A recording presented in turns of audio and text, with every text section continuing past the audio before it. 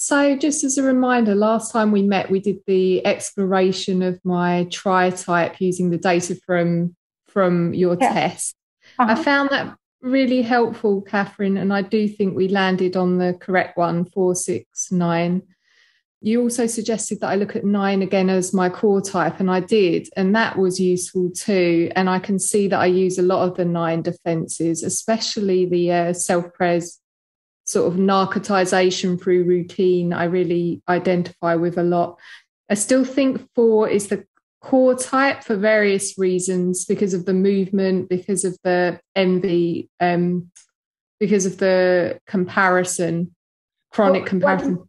what movement are you talking about so I can Oh, follow? sorry. Yeah, so the movement to 2 in stress, I know everyone's done away with the stress and You'd move to both.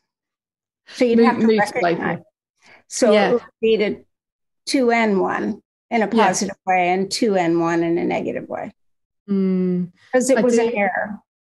It was a An error. Naranjo right, was misquoted all these years. really. So it's you Yeah, can't find your type that way. You have no. to find your type by your defense strategies, Mm, mm, not your behavior, but your actual, like 9 goes for comforts and narcotization, and 4, well, there's so many things that we could yeah. look at, goes to introjection. They Mm, mm, interject people mhm. into their lives, and they have a bitter and idealized relationship to whomever is interjected. Right, So yeah. they can hold the negative and the positive at the same time, Mm. I denigrate think, and elevate the same person. yeah. This is just something for me to ongoingly explore. But Yeah. there's definitely 9 and 4 in there. There's definitely, I think, 6 as well, because of the doubt and this being a big theme in my life. I don't know how I didn't see that. In fact, I really had thought it was either 5 or 7 and not 6, but that just seems on point. So what I would like to do today is clarify how Tritype fits in with the rest of a spiritual and psychological growth journey with the Enneagram, and by extension, how I might take advantage of this theory for the work that I do with my coaching clients. And I am clearer on this question after reading the content on your website. It basically answers that question, what you've got up there on the website. So, what I would like to do is just read a couple of statements that I've paraphrased from the website and have you comment on them if you wish to. So, I'm here with Katherine, founder of Katherine Fauvre Consulting and Enneastyle, and co founder of Enneagram Explorations and Fauvre Research. Katherine's a personality expert and an internationally recognized author, teacher, trainer, coach, and researcher. Katherine's innovative and groundbreaking work on Tritype and instinctual stackings has made her a thought leader in the Enneagram field. She works with businesses, families, couples, and individuals. Katherine began her study of the Enneagram in 1985. Her research projects began in 1992, were happening between 1992 and 95.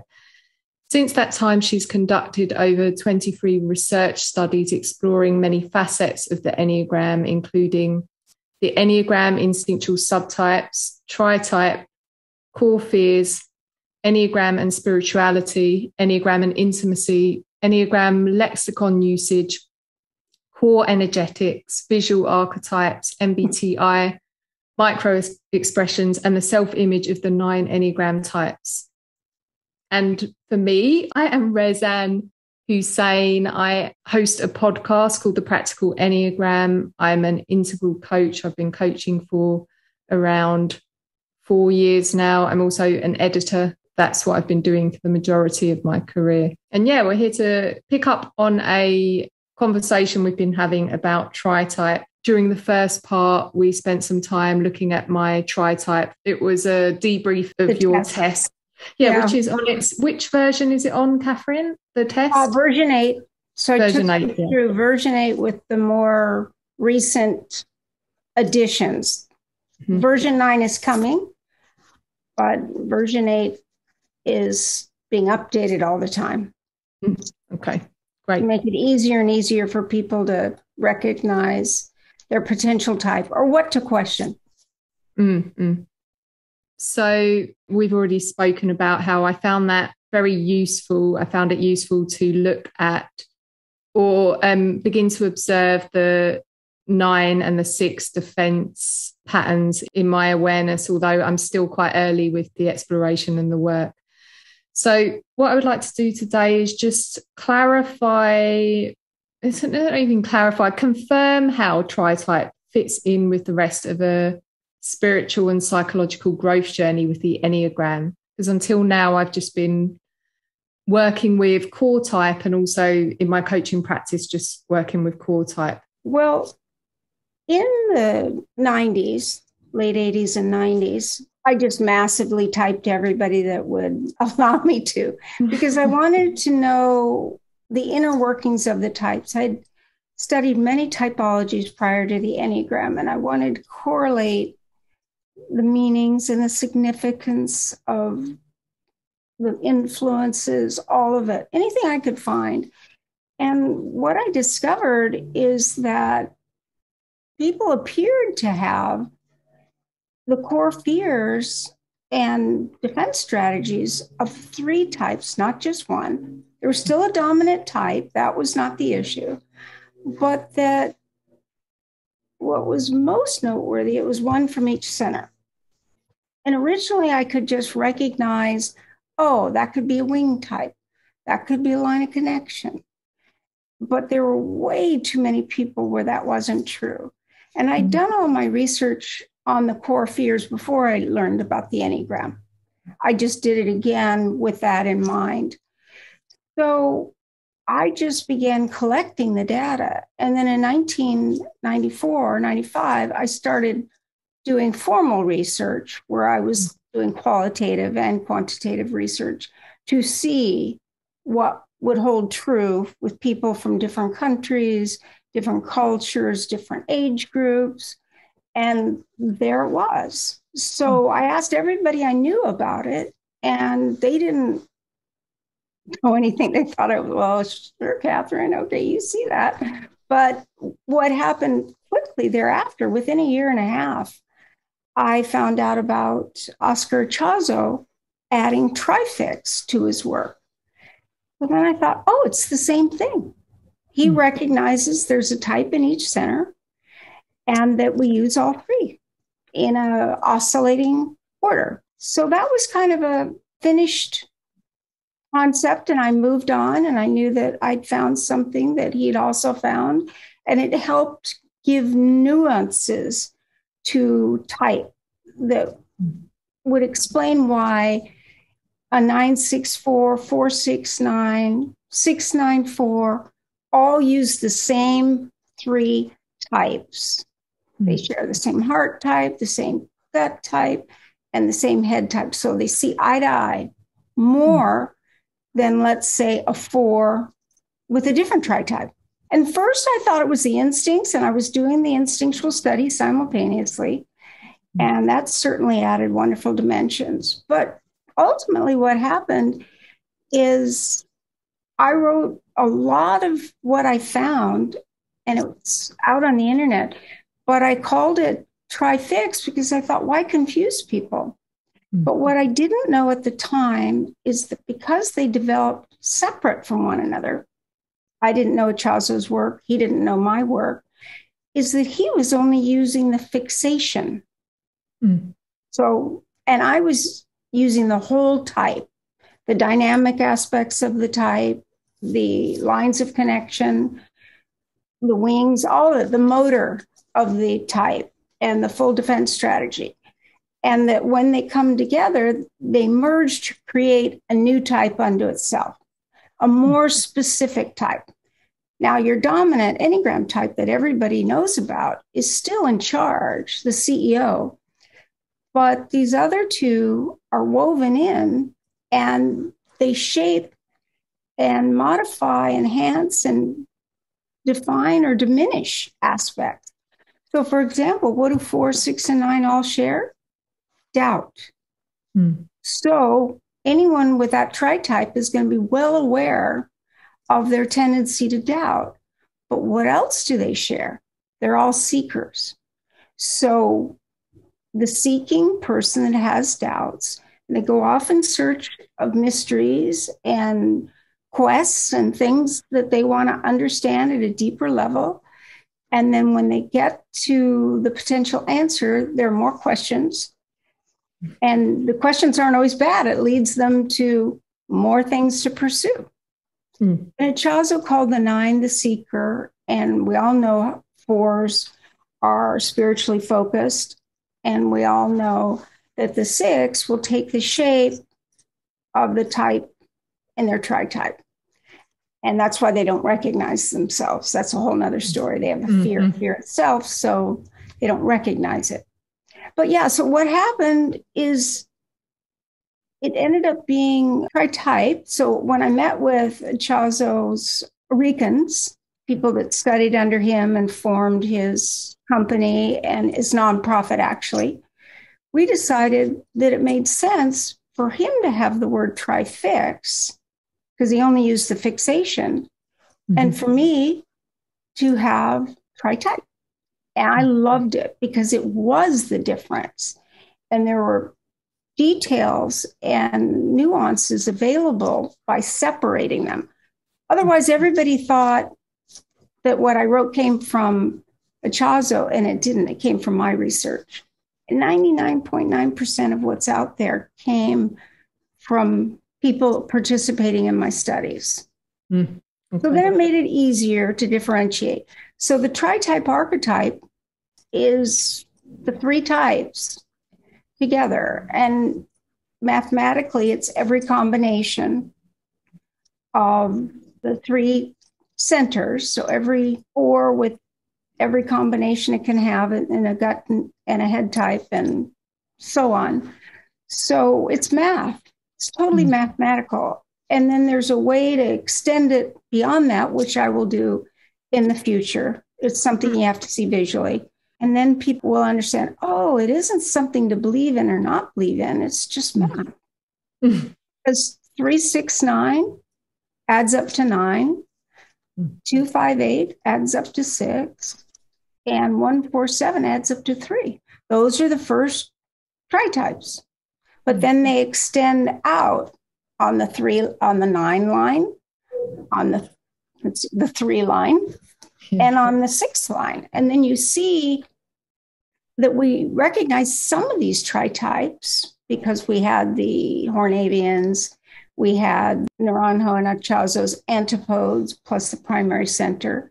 We had 9 of them that we all recognize. And it's fascinating to see on a chart where they're positioned.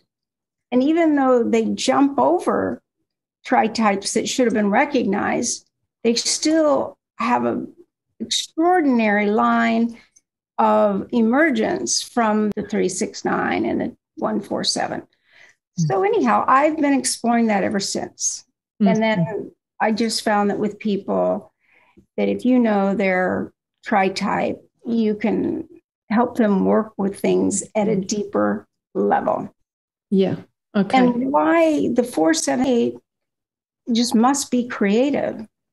And the 4, 6, 9 must pursue the mysteries of life. And even though you could do both, it's like a way in which we feel we must do it, like a calling.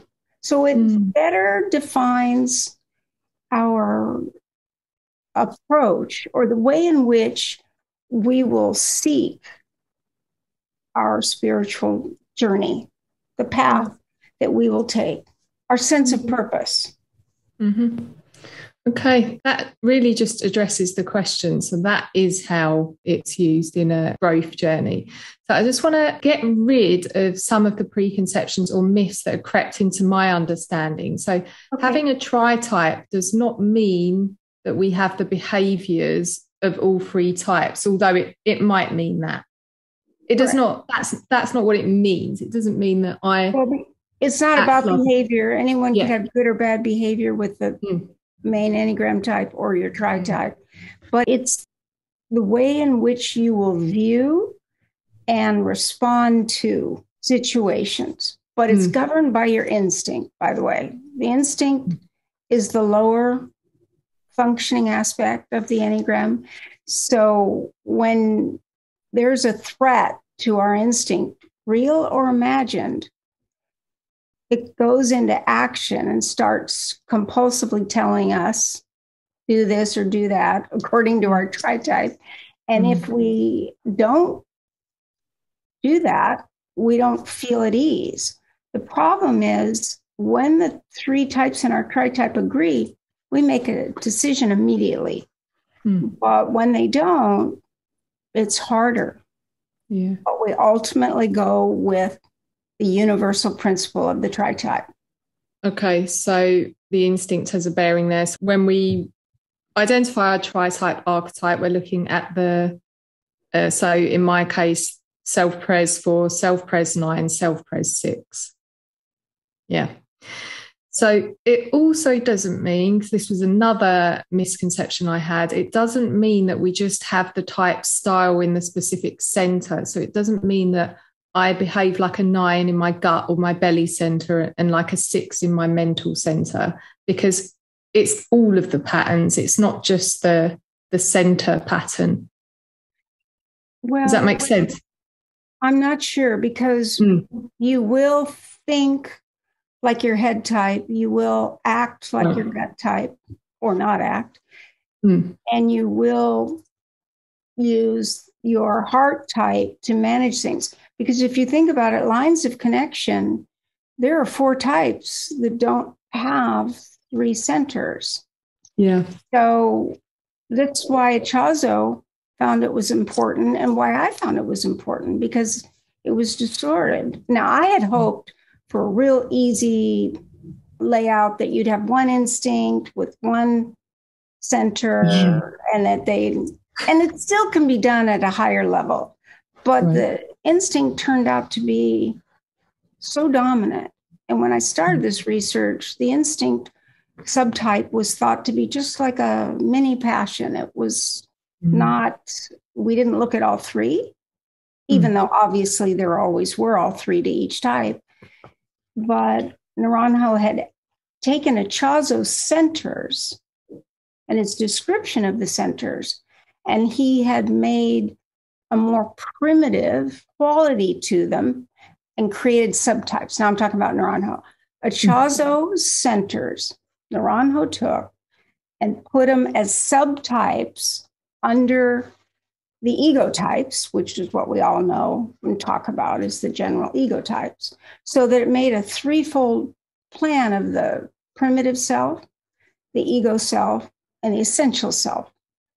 And it really works. It was a wonderful contribution that Naranjo added. But a lot of people think there aren't subtypes, but actually, if you know how it was created, there are. Okay.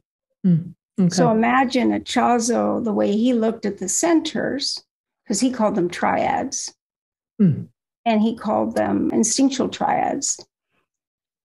Naranjo called them centers of intelligence, to not interfere with a Chazo's copyrighted information, his intellectual property. That's the only reason they have a different name. But they're talking about the same thing described differently. Okay. So it is that we do, say in my case, behave like a 4 in my heart center, a 9 like in my gut belly center, 6 in my head center. But I'm also using the other defenses that 6 and 9 use. It's not just that my center manifests that style. Right.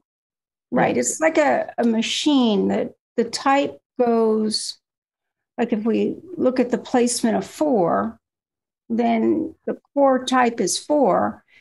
The 4 moves out to wing 3 and back, out to 5 and back. So while that's happening, just repetitiously, it's also moving out to each line of connection and back. And that creates 8 movements off of one type, which is 9. And everything, again, with the Enneagram is 9. So it's like an engine, like a piston. If I could find someone to do it, it would be, but it's like they're operating every day, all day. Right. Wow. Yeah.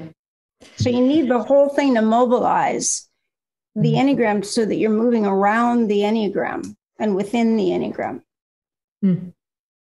Okay. So Tritype, as you've said, creates a whole unique focus of attention, including idealized image, triggers, fears, concerns, desires, and preoccupations that produce a worldview, innate gifts, life purpose, and patterns of defense, innate struggles, and a healing growth edge. So basically, without Tritype theory, there's a whole sort of aspect of things to observe and develop that we're missing out on if we're not bringing this theory into the growth process. Yeah, it's a wonderful attribute because, like, you can take any Tritype, like take mine, the 478.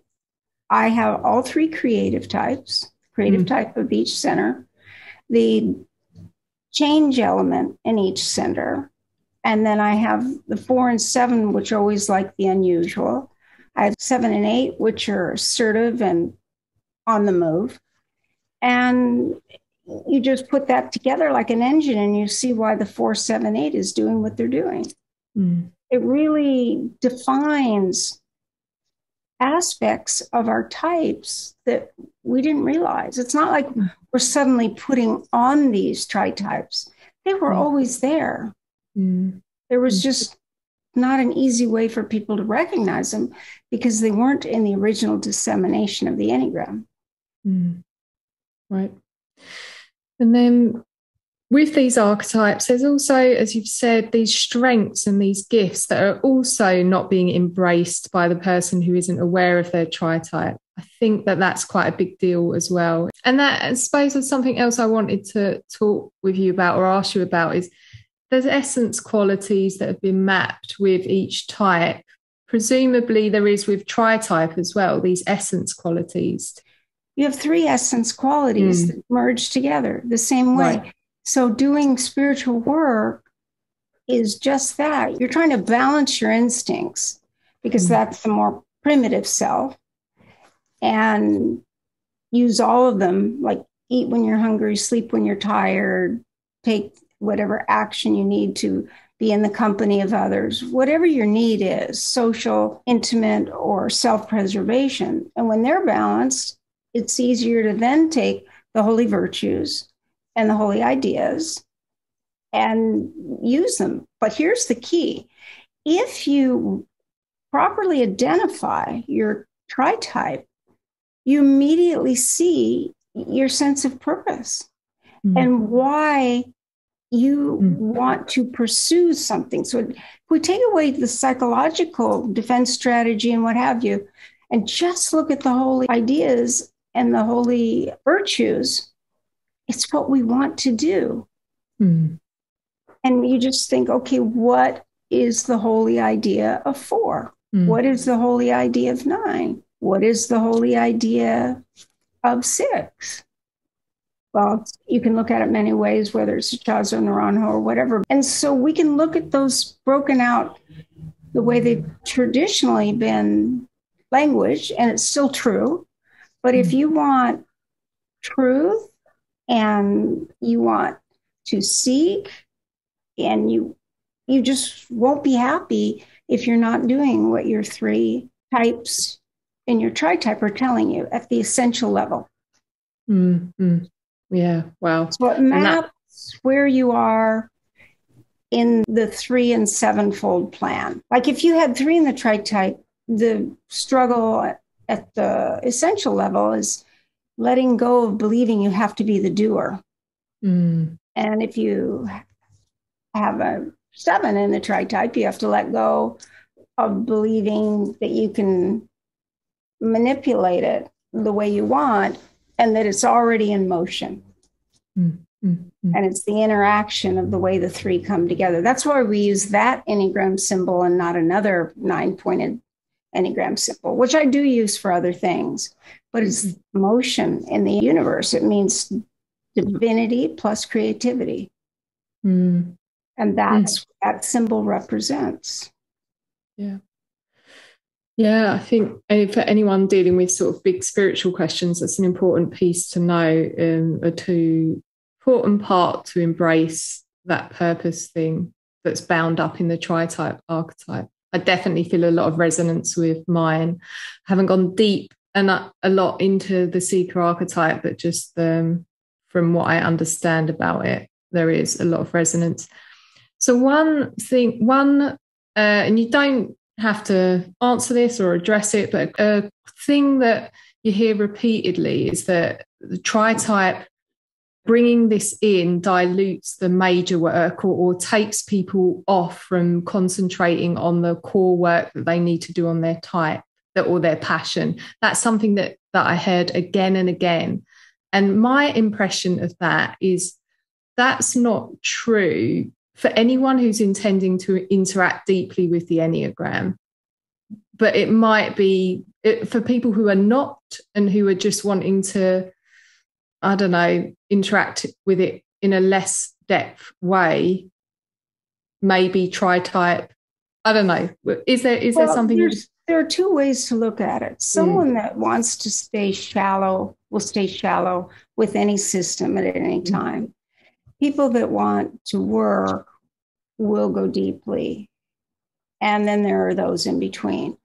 But I tried teaching the Enneagram from every perspective. I did it starting with the centers. I've done it starting with the instincts. I've done it with the types in different orders. And I've done it with the Tritype, where you just choose what you think your defense strategies fall into what type in each center. And I will tell you, it dramatically changed the resistance of people that felt they had to get the type in the very beginning. And they stayed interested in the system. Whereas if they just sort of got their type, but it's new, they might just go out again. But the difference with Tritype, it did exactly the opposite. It made people really understand their core type. Yeah, people who don't understand Tritype think that it dilutes or that it takes away from, but it's omnipresent. It's not an add-on. Yeah. It's already there. It's just whether you see it or not and take advantage of it. But I've found the opposite, which is why I've just put everything out that way. Because with Tritype, you can get generally 2 of the 3. And that you only get 2 when you have a primary type, because the 6 and the 9 are meant to track behaviors and not motivations. It's just your job. So are 3s. But the problem is the 3 knows they want to be successful and dynamic and driven and adaptable. And so it works for them. But they have just as much trouble determining their lines of connection and everything else and understanding it. So the 3, 6, and 9 are the primary triad that it's all built upon. So if you have 1 or more in your Tritype, you're closer to the core, you're less of a variant, so you're less specialized, you're more universal, but you'll identify with the type that is not the 3, 6, or 9. Right. Yeah, that makes sense. So because you're not seeing it and you're not meant to, but I can see it, and having other people learn how to see it, it's very, very easy to see. So that's why I even made my test in a way that followed what over 100,000 test takers did with their testing instrument and how they took the test, what they chose when. And there's so many wonderful patterns. So even though the 6 and 9 can have trouble with tests, and they're meant to, because it's sometimes, or maybe it could be some, it's like for the 9, it's, well, I can be that too.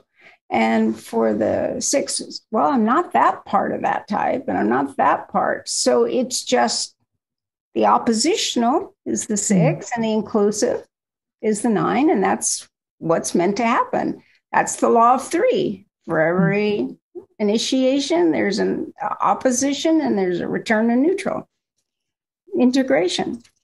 So, I think it might be helpful to understand that there's a high and low side of your tritype. The high side is that it creates this intersection of these 3 types, and it gives your life a more specific direction, focus, and sense of purpose. The low side of this intersection is that, in a way, they collude and can miss the mark, meaning there's a blind spot, an inherent blind spot that we all have to recognize with our primary type or our tritype. We have to know what it is, and it makes it harder to self-assess. So knowing what the blind spot is for a type or a tritype really helps all of us see things that we wouldn't ordinarily see, or hear things we wouldn't ordinarily hear.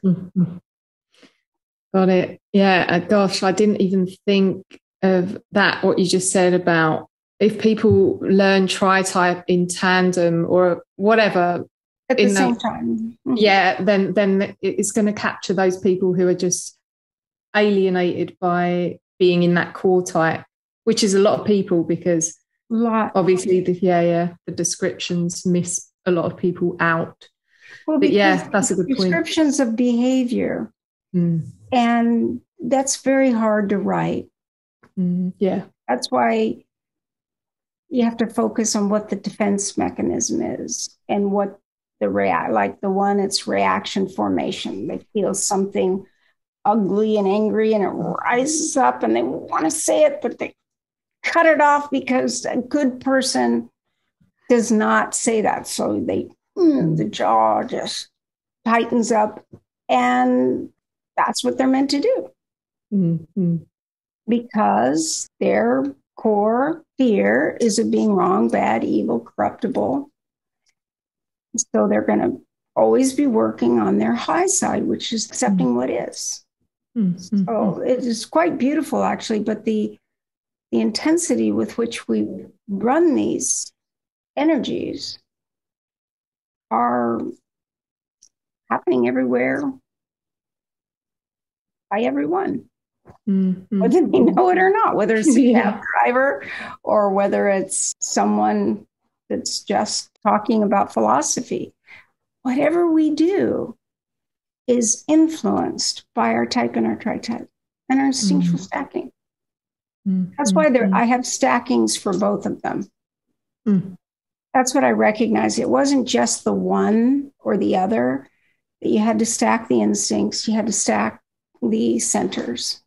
There's a hierarchy. It's complete with kind of ego strategies and coping mechanisms from each center, focus. And we're born with these. We didn't know that. When the Enneagram began, it was a time that was very much focused on nurture. So it was believed family dynamics created our type. But with brain science and everything, it's biological. Yeah. But nurture dramatically influences the expression of our type. We didn't get the opportunity, or we weren't supported in our type. We're going to have more difficulty than someone that had a parent that was the same type that encouraged the focus. I have to say focus that resulted in behavior. So it's like the Enneagram type, the instinctual type stacking, and the tritype stacking together equals the behavior. It's what they're doing. But in the human condition, we only have 7 primary emotions. So we can do combinations of those emotions. And they can kind of look familiar, but they won't feel the same. Anger feels different from one type to the next because the focus is different. There's a different core fear and corresponding need. This seeker archetype is satisfied for now. Thank you, Katherine, for being so generous with my gnawing questions about this, for making time for No problem. It was a pleasure meeting you. I know that sometimes these things have to be explained a little more. Yeah, totally. That is the case. But all righty. You take all right. Care. Yes. Thank you, Good Katherine. night. It's nice. Yes. Bye-bye. Okay, bye-bye.